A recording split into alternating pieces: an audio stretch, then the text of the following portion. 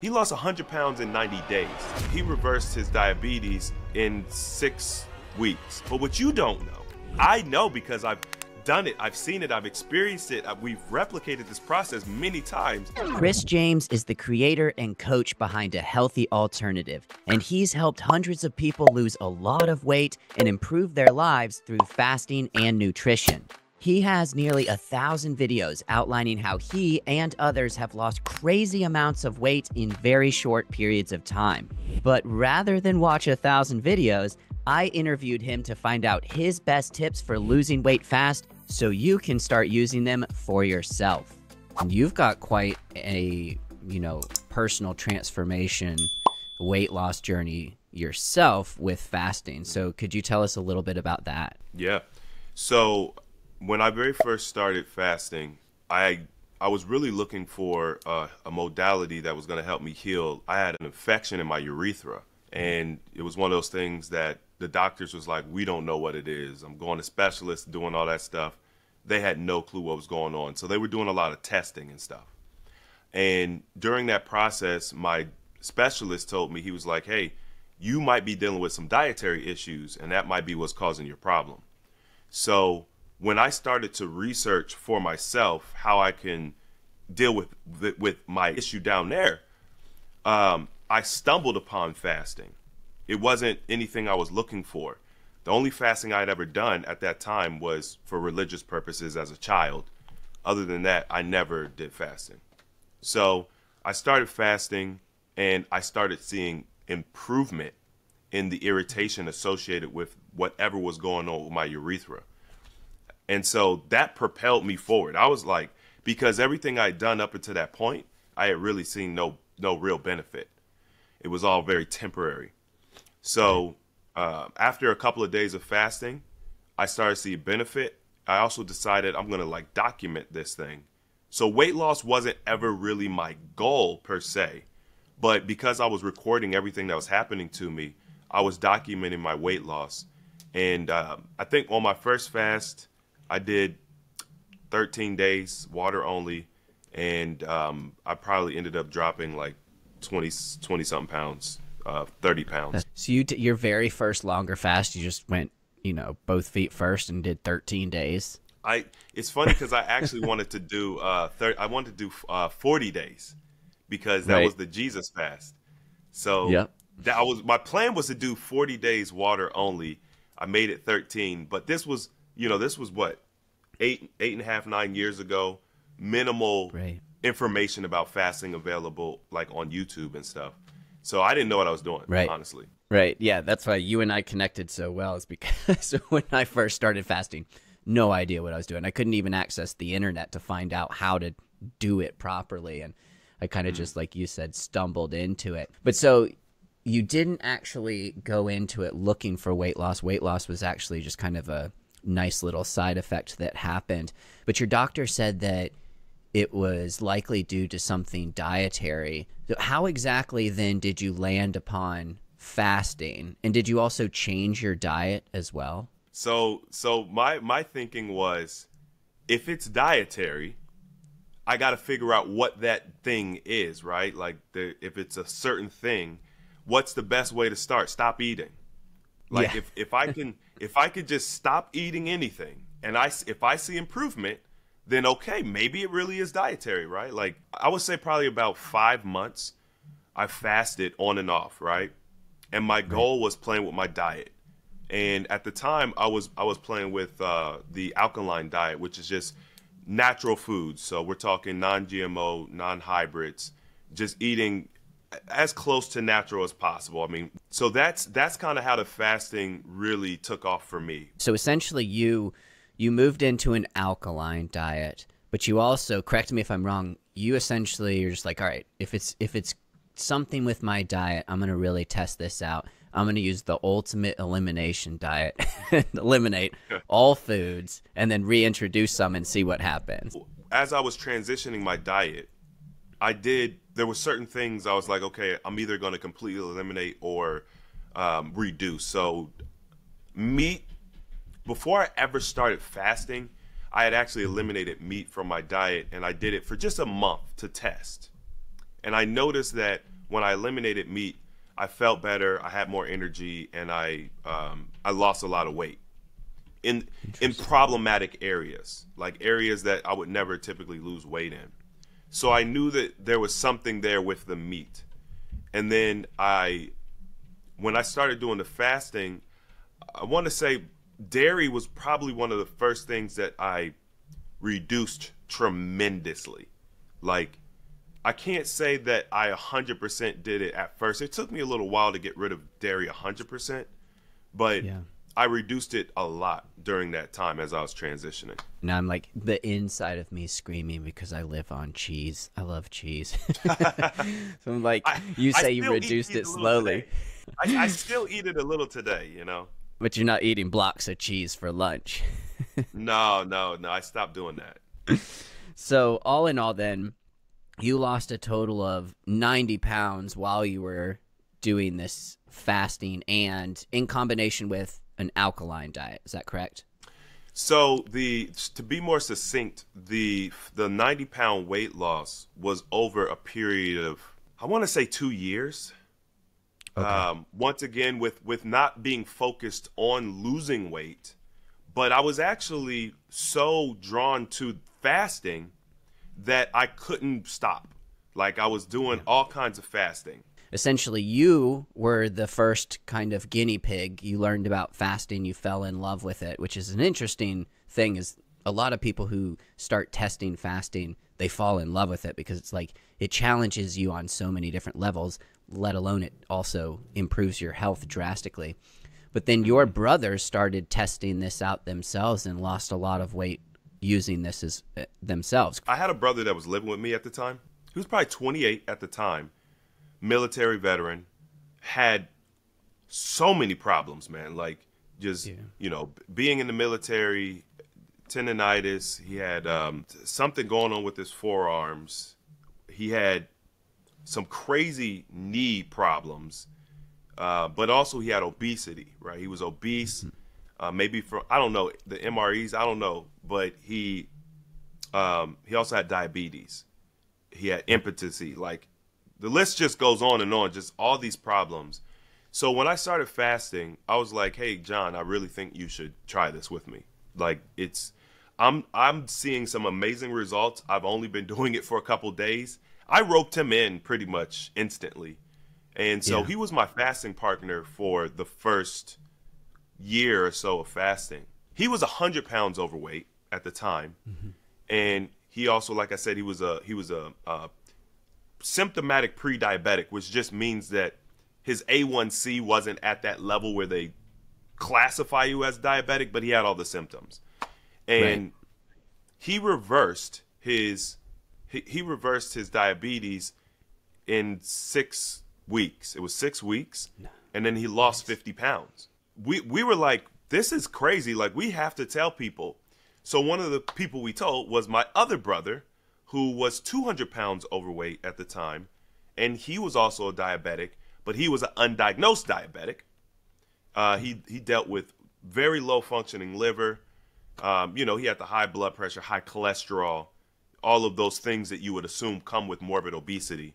He lost 100 pounds in 90 days. That was like his claim to fame up front.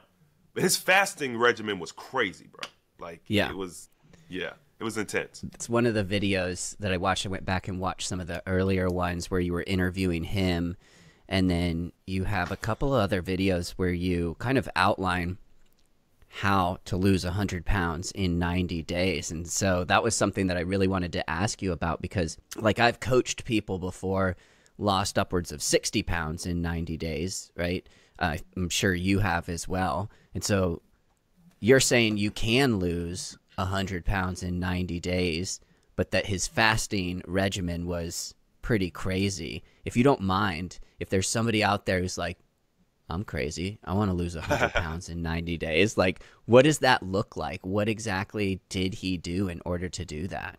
We did a lot of experimentation during that time. So I know he was doing like the really long fast. During that time frame, he did a 21-day and like a 30-day. So he was doing really long fasts. What we essentially came up with for as we looked at his process, was a fasting process was like 2 weeks. So you would fast for 2 weeks, then you would take a very small break, let's say a day, maybe 2 days, Okay.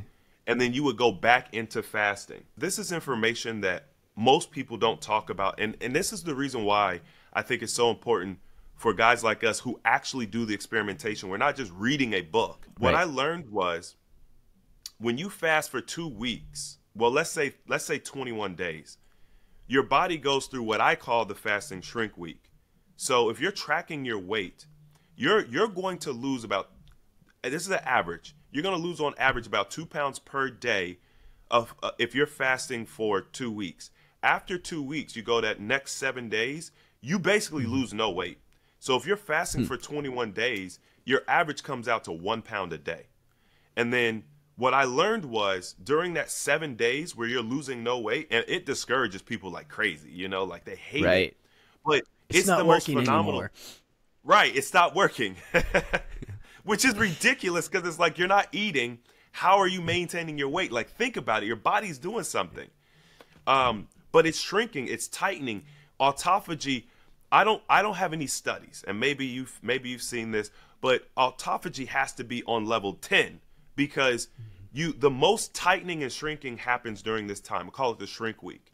So you have to watch your inches because you're gonna lose during that time. He would lose like, I remember one time I think he told me he lost 4 inches in a day. But what we learned was if you stop fasting at that 14-day mark, that shrink week essentially doesn't happen that way. You still get it because people are always like, well, Chris, do I lose the benefits? No, you still get it. The body is just dynamic. You're going to see it in a different way. So those spreads are shrinking out over a longer period of time. And for a lot of people mentally, that's easier to deal with. So you fast for the 14 days, you take a day or two off. During the days that you're like eating, you want to make sure that you're either practicing a 1 meal a day strategy, or at least you want to keep it to a minimum of 2 meals. And I highly recommend if you're doing 2 meals, at least one of those meals needs to be raw. Also, you want to be highly focused on hydration during that time. So you want to be eating a lot of fruits and vegetables anyway. You want to keep, if you're going to have cooked food, I don't recommend meat or dairy during this time because you just did a 14-day fast and your body really wants to, it has to get used to digesting that dense food. So you could cook food, but I recommend fruits and vegetables, and then just making sure you stay really well hydrated. And then you go back into your fast and you fast for another 14 days. During that time, these cycles, you can do like detox teas. So like we have a herbal tea that we'll recommend that you could do. Because like fasting for 14 days at a time is not an easy thing for most people. Right.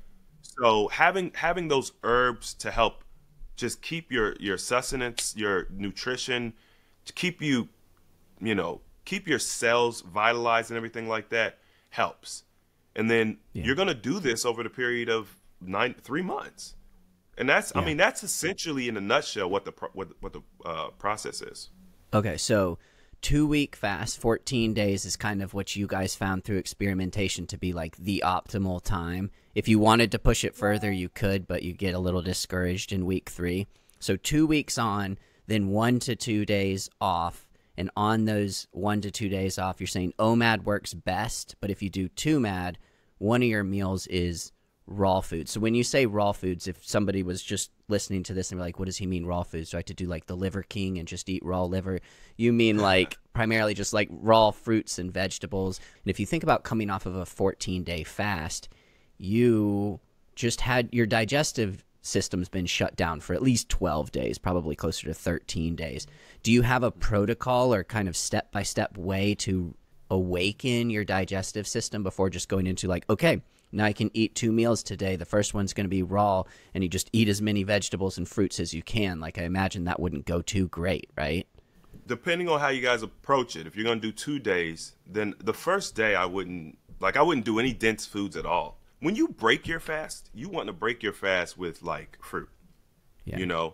Now, like I always like to qualify this statement just so people understand when I talk about fruit, I'm talking about the way nature views fruit, not the way we classify fruit. So anything that has a seed, essentially, like avocados are definitely fruits. Most of us will agree on that. Tomatoes, when I was a child, it was always a big debate: is a tomato a fruit or a vegetable? Tomato is a fruit, even like your zucchini, your bell peppers, these are all fruits. So when I say fruit, a lot of people think apples, oranges, peaches, pears, plums, and they think sweet fruit. Maybe that's not in season. No, no, no, no. I'm saying like all fruits, real fruits, like cucumber is a fruit. So I always recommend that you break your fast with fruit. And the reason why, and we kind of talked about this, I think, when you were on my show, I believe that our natural food really leans towards fruit. Now, I'm not saying that meat is bad, not inherently, and I'm not saying that other types of diets or something are bad inherently. But what I'm saying is like when it comes to the way the body digests food, the fruit is going to be the easiest thing for the body to digest. There's really no preparation needed when it comes to fruit. You don't need to season fruit. You don't need to cook fruit. You typically you don't need special tools or anything to get inside of it or to eat it. You could usually just grab it off the tree and just start eating it. And it digests well. It gives you hydration. So you're getting proper hydration from this stuff, and it's prepackaged, ready to go. That's going to help you kind of come off of, it's going to wake your digestive system up. Yeah. So I would say eat that day one, depending on, like I said, if you're going to do, a 1 meal or 2 meal, that'll be your first meal for sure. The second meal, you could either do, like, a lot of people like to do salad. When it comes to vegetables, we have to be careful about vegetables, the dense vegetables as well. They could be difficult. Like kale is a super popular vegetable, but then people find that hard to digest and they're confused. It's like, but it's a superfood. Yeah, because it's super dense.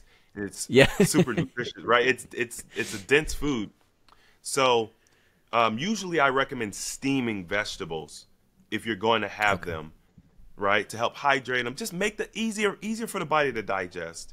So those are great options. Steamed vegetables, raw fruit, day one. I usually won't do grains. Like I said, I won't usually do nuts. I'm definitely not going to do meat during this time. And I'm not going to do dairy. Also, and I just want to make sure, no like processed foods. They need to be whole foods. If you come off of a 14-day fast and you eat a bag of chips, it's not going to go well for you. Foods that are natural whole foods, but that are also easily digested. Because if you're going right back into another 2-week fast, you want this stuff to go through your digestive tract relatively quickly. You don't want like a big steak sitting around in there, nuts kind of just hanging around in your digestive tract. Is that correct? Exactly. You got it. So then what should someone expect? I mean, do you have like an easing in process for this? Or it's just like, if I came to you and I'm like, Chris, I want to lose 100 pounds before summer because summer's coming up. I got a beach vacation and I'm just tired of being unhealthy too. Do you just start me off on a 2-week fast from like zero if I've never done any fasting before? No. This is the beauty of monitoring literally hundreds of people. We've played around with all different methods. What I find is, although a lot of people have what we call that 0 to 100 mentality, it's what we call a king baby character trait. The problem with that 0 to 100 mentality is you're all in or all out with everything you do. So if you start fasting like that, it is possible. I've seen it. I've seen people day one, 40 days, man. Like day one, never fasted. They do 40 days. But then guess what happens after that 40 days? They either lose all the progress that they made or the majority of the progress they made, or it's almost like they spring back. They spring back so hard that they essentially create new problems for themselves. So it's been such a rare occasion that I've seen somebody do that where they're completely cold and then they go 100% hot and they're successful. I just don't, I can't feel comfortable suggesting that. So what we typically do is I do a minimum 1 week preparation process which essentially eases your body into fasting. And there's a ton of benefits of doing this. But when we talk about hunger pangs, because I look at it from a standpoint of what are the things that people are going to experience is going to make them not want to do this or make them unsuccessful. Typically, people complain about being hungry, right? Like you've been eating every day for 40 years and now all of a sudden you're not going to eat. So you're going to be hungry. Those hunger pangs are associated with a chemical called ghrelin, which is a chemical that aids in digestion. But that's where those hunger pangs are coming from. So I figured, well, if we can reduce the frequency that we have ghrelin spikes and the intensity of those spikes, then it'll make our fasting process easier. So through the prep phase, what we're doing is teaching the body to eat less frequently, and we're also teaching the body to eat less dense foods. So that will help reduce your ghrelin spikes when you actually fast, you know? Also, it's kind of like a training exercise. It's like, if you understand that you're going to have these spikes and they're going to last 20 to 30 minutes, you could start the process of the mental conditioning that also needs to be associated with a successful fast, right? So as we go through this 7-day process, first thing we do is eliminate breakfast, because breakfast, what we're doing when we eat first thing in the morning, we are disrupting our body's circadian rhythm. So the circadian rhythm, when you wake up, if you're like, working a traditional job and you're waking up at 7, eating breakfast or whatever the case may be, the body is still in its elimination cycle. So we're disrupting our elimination cycle to eat more food, which creates a backlog of, toxins and waste that need to come out, right? I like to push breakfast out to later on in the day, like let's say 11 o'clock. Or what I'll usually tell people is give yourself 4 to 5 hours after you wake and get going before you ingest food. Because, sometimes people work weird hours and stuff. And you can have something light. You can have some fruit. First thing in the morning, you can have water with lemon, fresh lemon. Oh my God, that's incredible. People, when I started teaching just that, like replace your breakfast with maybe some room temperature water with lemon in it. People were like, oh my God, Chris, my bowels are moving better. Yeah. I feel more hydrated, energy levels. We don't understand the body. So that to them is like magic. It's like, wow, how did that do something for me? How simple it really can be. I mean, if you're coming in and you've got, a considerable amount of weight to lose, I was just thinking as you were explaining your kind of week-long prep, just eliminating breakfast on its own, I imagine people are going to lose a considerable amount of weight in that first week just doing that. And that's not tough. Like you and I, there are very few days I actually eat breakfast. Like if I'm on vacation with family and we have a prepared breakfast or we're going out, then I'll eat breakfast. But most days I don't eat breakfast. And it's not because I'm like, oh, if I eat breakfast, I'm going to get fat. I'm not hungry in the morning. I've trained my body. Like after 3 days of doing it, you don't feel hungry in the morning anymore.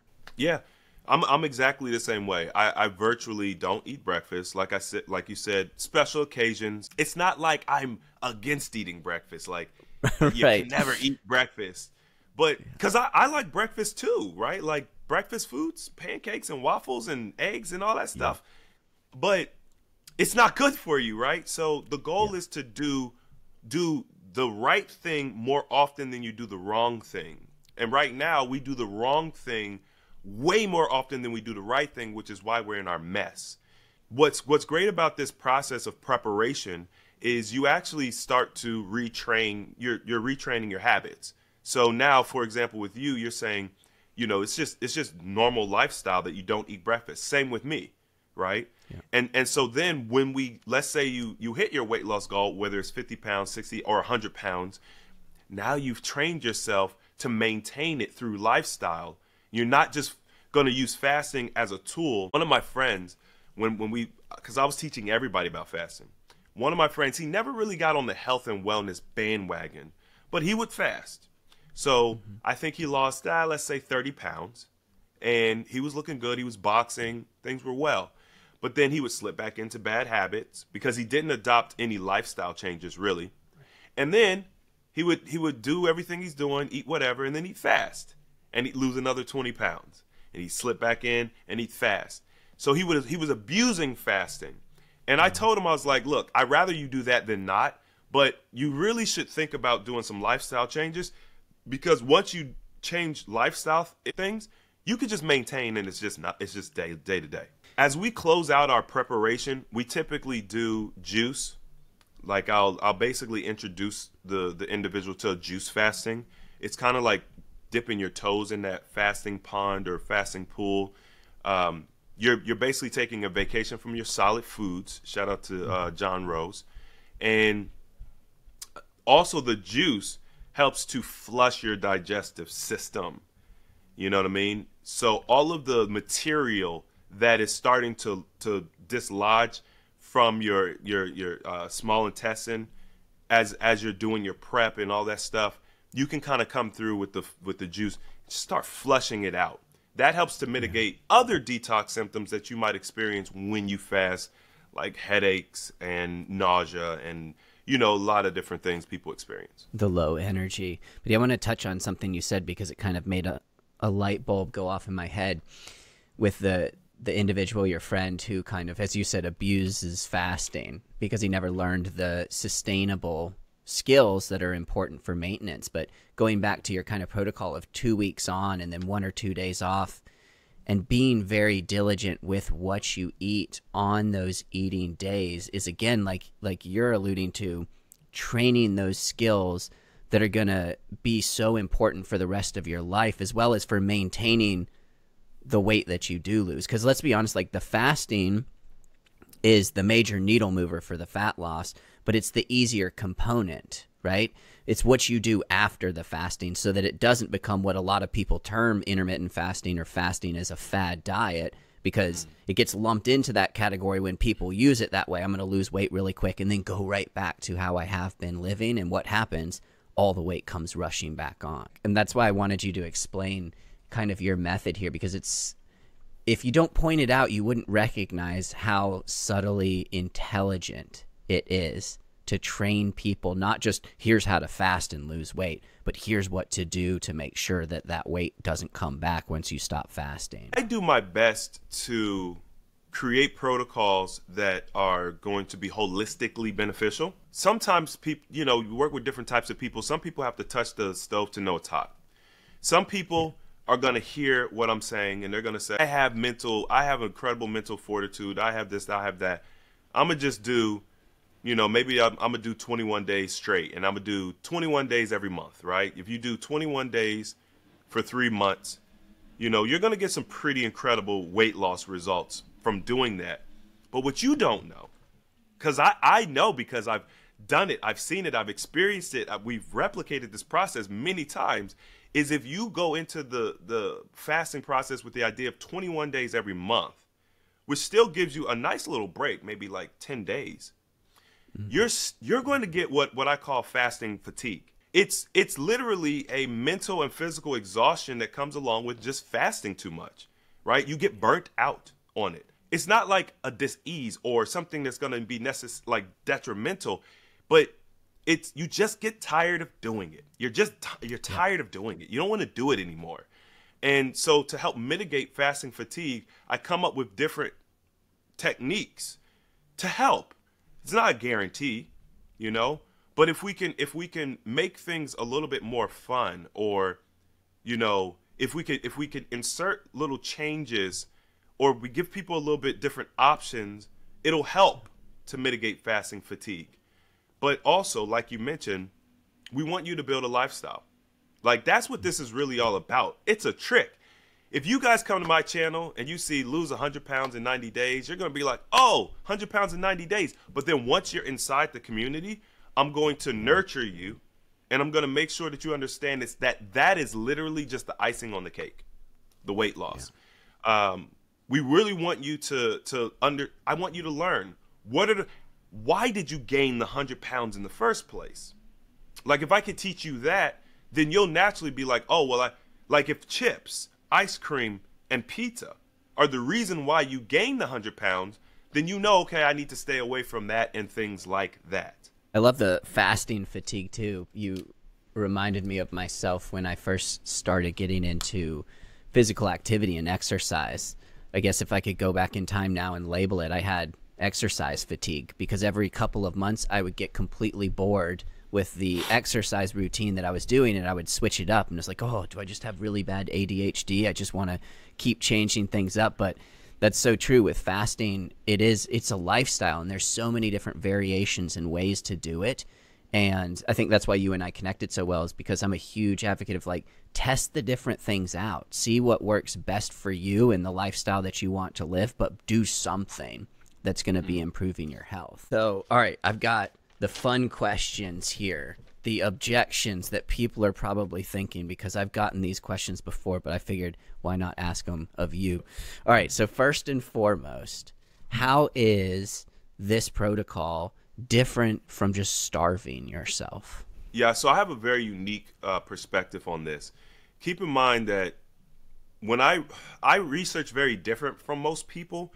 I don't know if we talked about this before, but like I don't do a lot of journals and like more of that traditional research. I actually like to research holistically, meaning in order to learn about fasting, I also researched biblical texts as well as historical texts.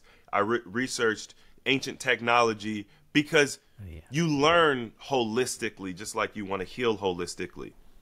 There was an experiment done where they essentially tested starvation. It was essentially a starvation experiment. And they used military guys. I guess they were the ones that did not want to go to war. So instead of going to war, they basically tested on them. It's pretty crazy.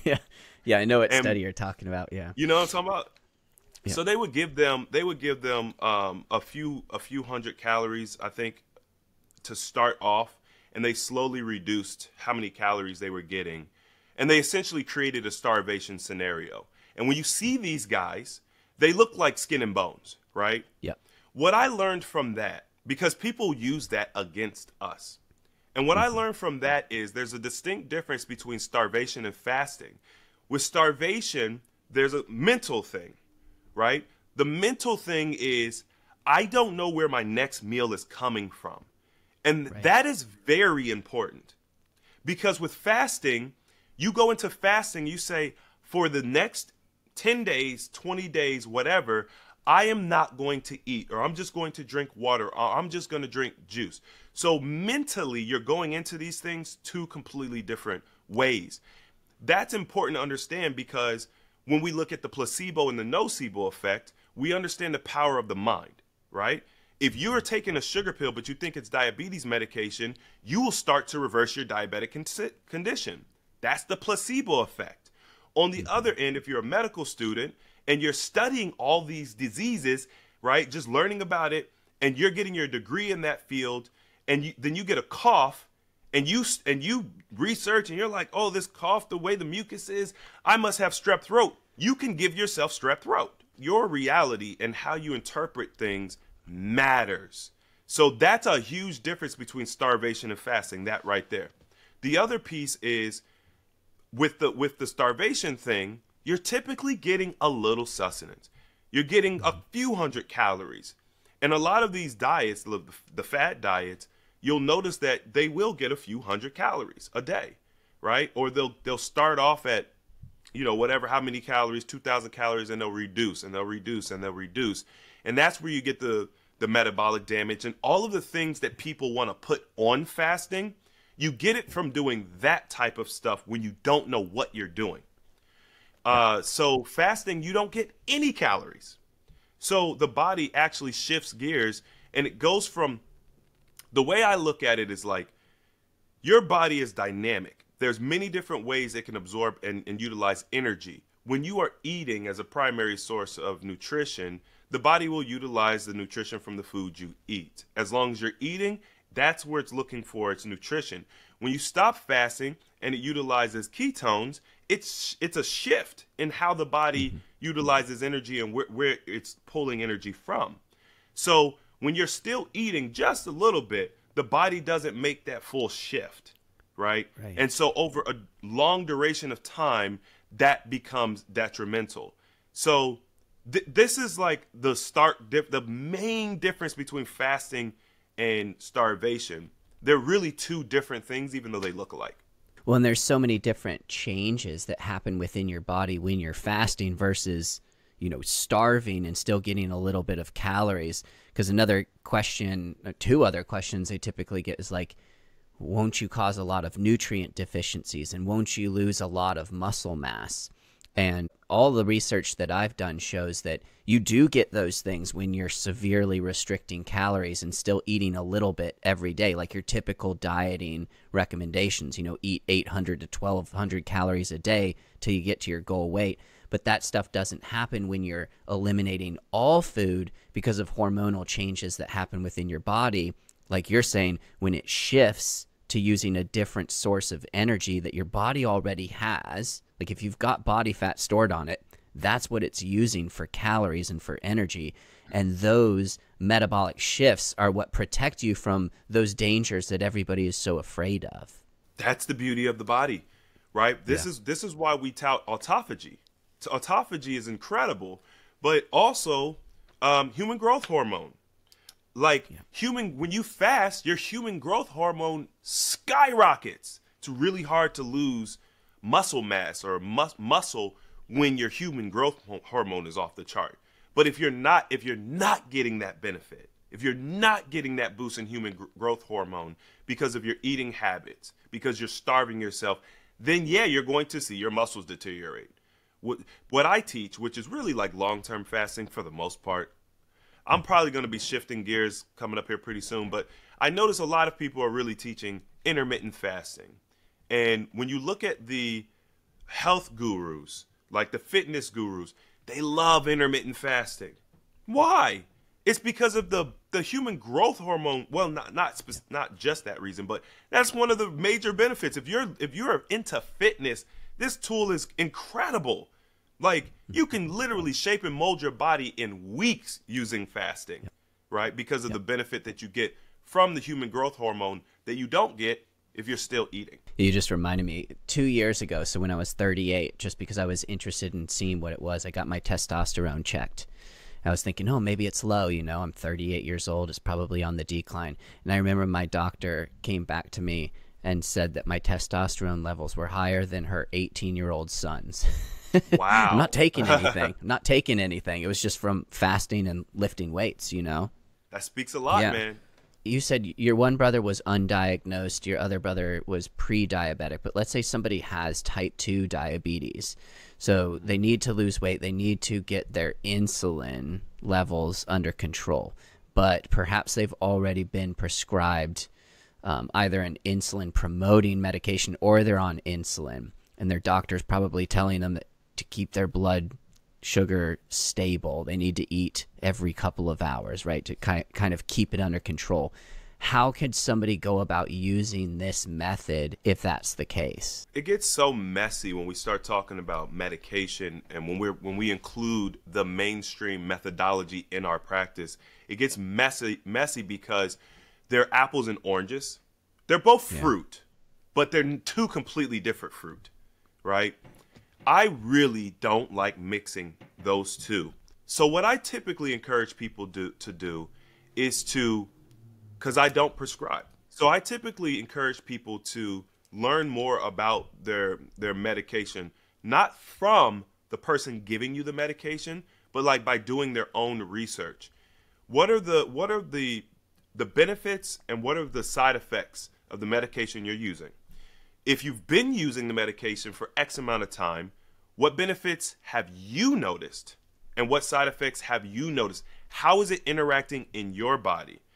A lot of people who take this medication, they skip days. It's a common thing, right? They don't take it as prescribed. What have you noticed when you don't take it as prescribed? Because if you are, let's say that you are a actual diabetic, type 2, but you don't want to go to the doctor. You're like my brother. You're undiagnosed. There is a period of time when you are actually a diabetic. Your A1C is, I think if it's over, what is it, 5.7 or something like that? Yeah. Okay. So if it is in that diabetic range, you're still living life. and your body is, it's deteriorating. You're not looking good, but you're still alive. You didn't die. And then eventually you've been a diabetic for, 2-3 years. Your girlfriend or your wife eventually, hey, go to the doctor. You're not looking well. Hey, man, you're a diabetic. Oh, okay, now you're going to start taking this medication. But for those 2-3 years, you weren't taking it. It's not as if if you don't take the medication, you're going to die because you already lived without it. But that is the energy around the whole thing. It's like if you don't take it, you're going to die.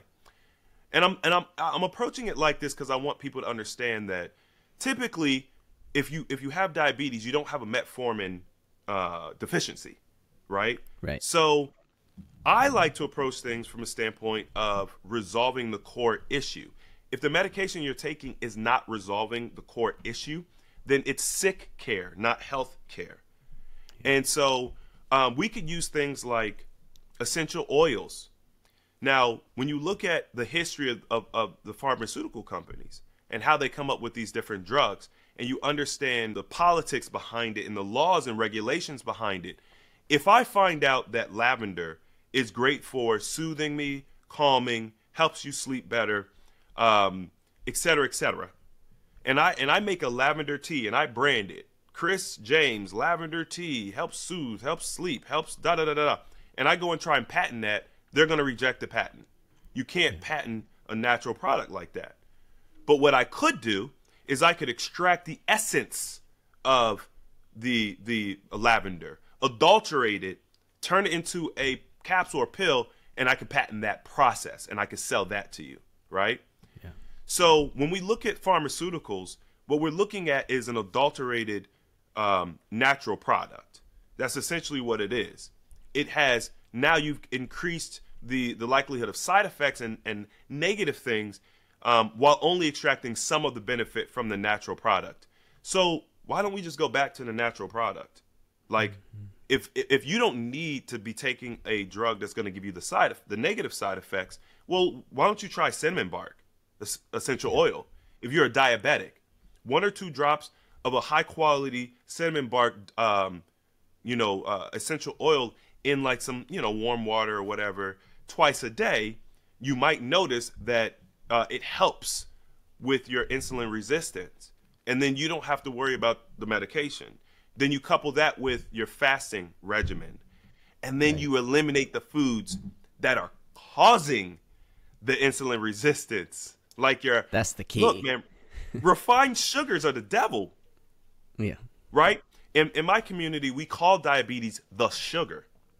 Why? Because it's the refined processed sugars that you're eating in crazy excess, which is a poison.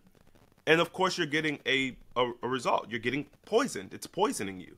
So eliminate the refined sugars. Maybe take a little cinnamon bark extract in your water a couple times a day. Practice minimal fasting. You don't even have to do anything crazy. You could do intermittent fasting, or you could do OMAD, or you could do 3 days a week, whatever you want to do. And over the course of literally 6 weeks, 6 weeks, it's gone. And now we don't got to worry about it. Yeah. That's the key, though, is so simple that I didn't listen to it for so long, because if it's simple, it must not work. But it comes down to just you got to remove what's actually causing the problem, and how much can be. I mean, that's why there's all of these, you call them health gurus nowadays, especially on YouTube, social media, where they're proving that their clients, their patients, are reversing type 2 diabetes simply by following a very low-carb diet, removing processed foods. A lot of them don't even use fasting. You add fasting to it, it makes it that much better. But it really is about removing the underlying cause and making those lifestyle changes rather than taking some, I like how you phrase things, adulterated compound and masking the symptoms, because that's all you're really doing is prolonging the problem, because you're not fixing the underlying issue. I mean, look, let's be clear. This is the other thing, too. People don't do research. Not at all. And then when they do research, it's not real research. It's a Google search. Yeah. But it's biased research. It's definitely biased, because who owns Google? Who's controlling Google? The same people or entities that own Google. Not you got to look big. You got to, who are the shareholders that own Google? has these large interests in Google and these different pharmaceuticals. It's the same companies. So Yeah. everyone's owned by the same people. So anyway, but when I was doing my research, I learned that doctors, or when we look at the traditional medical system, their doctrine is not to reverse or to Yeah. permanently heal anything.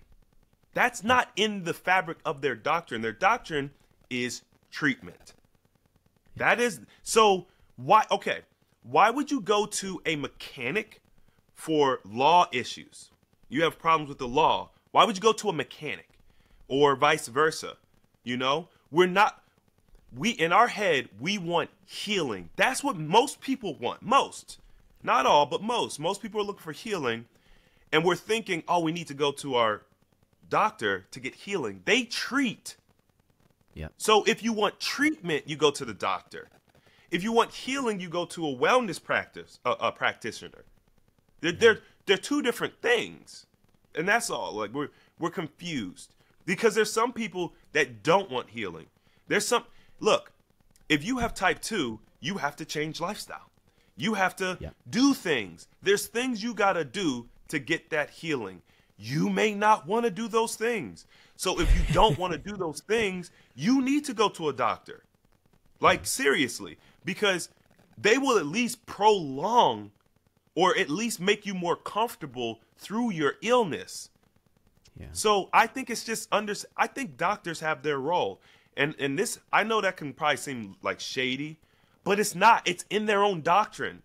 They treat symptoms, and they do it very well, by the way. I love how you put things, man. I could like talk to you for hours and hours because you say things so succinctly and well, but you just made this, again, another light bulb go off in my head, because oftentimes I'm sitting here wondering, like, if I was diagnosed with type 2 diabetes, like what would make me, like, compel me to go to a doctor and get prescribed a medication? And I think what you just said is so on point, and it might rub some people the wrong way, but what doesn't anymore, right? What doesn't offend somebody? But some people, like you said, don't want to do the necessary things to reverse what they have in their own power to do, because it's more difficult. It takes more work and more effort, and sometimes it's easier to just be like, well, all I have to do is take this pill.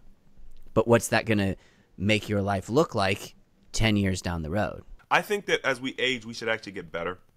I think that we should get stronger. We should become wiser. And a lot of the diseases that we see that are associated with old age, they're new. These aren't, you don't hear about these diseases when you research ancient texts.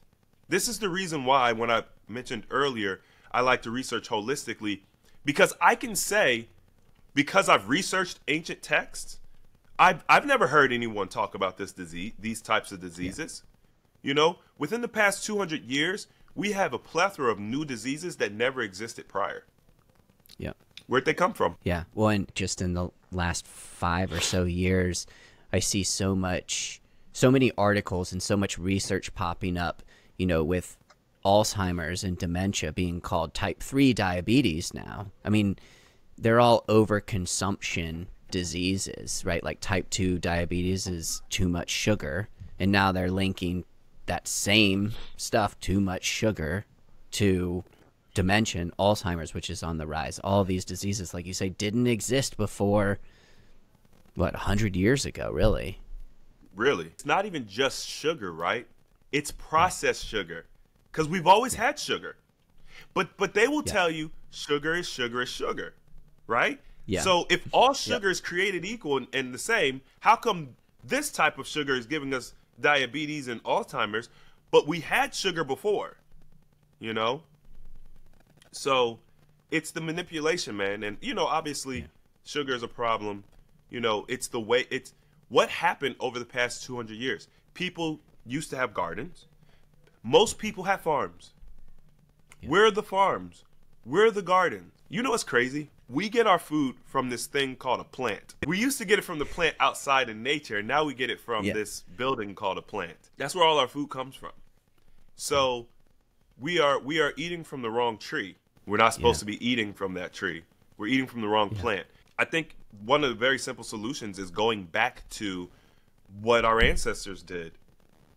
It's modern technology. Look, right now we work jobs, we do jobs that shouldn't even exist. Right. Like, so I think we talked about this in when you were on my show. Life has purpose. Your life has purpose. There's something you're supposed to be doing. There's this story I heard of this fisherman, this guy, and I don't even remember where I heard the story. You could have told me the story, but I like it. I don't think I This told guy, you this story. you told me this story? I said I don't think I told you this story. Oh, okay. I literally don't remember where I heard this story, but this guy, he's a fisherman. He fishes, 4 hours a day. After he finishes, he goes back home. He gives the fish to his wife. She fries it up. They have dinner. He spends times with his family. He plays the guitar a little bit, right? He's out enjoying life. He's doing what he loves. He's raising his family. This guy comes along, sees what the fisherman is doing, starts asking questions. Hey man, how many fish do you catch in a day? How long does it take you? Basically breaking his business down. What do you do with your time? The fisherman explains, I fish for 4 hours a day. I get, couple fishes, say 12 fishes a day. No big deal. I sell a few, we eat a few, we make money. I enjoy myself. I play the guitar. He's like, man, you know what you could do? You could train some guys how to fish, right? Duplicate yourself. Then you could expand your business, get a boat with the money that you got from training the guys, right? And then you could get a fleet. You can start exporting your fish here and there to make like, $3,000-$4,000 a month. And then from there, you could train someone to manage your business, and he goes through this whole. It's pretty much a business plan. Yeah. And it sounds really good, right? And so he goes from basically making no money to making tens of thousands of dollars a month through this business plan. And then at the end of the business plan, he's like, and then what you could do once you've built this fish empire. Then you could spend time with your family. You could play your guitar. You could just chill, man. You could just enjoy life. And the fisherman's like, I'm gonna do all of this work to do what I'm already doing. Right. I'm already. What I do enjoying now, life. right? I already enjoy life. Like I do all the things. We're just chasing our tail. So we have to think about like, what is our purpose in life? If you're not fulfilling that purpose, dis-ease, whether it's mental or otherwise, is going to be upon you because we all have a role to play. And we got to play our role. Yeah, that's a powerful story.